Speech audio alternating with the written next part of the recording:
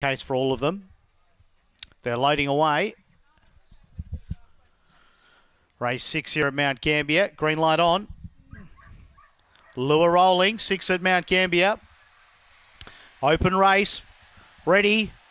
Lids are up, they're away, and Fascinated was away quickly in the centre, and Molly's Wally down on the inside. Fascinated trying to get across, but Molly Wally hold it out. Then running to third, McIver Neville, who's improving. With it, Nimble Foot. Then behind them near the rear was Blanco. Last of all, Addison's Way. Cracking race here. Molly's Wally being joined by McIver Neville. Here comes Nimble Foot quickly. Then Fascinated, homeward bound. McIver Neville in front. Nimble Foot trying to get there but can't. McIver Neville wins, lands the money. In second, Nimble Foot, not sure for third.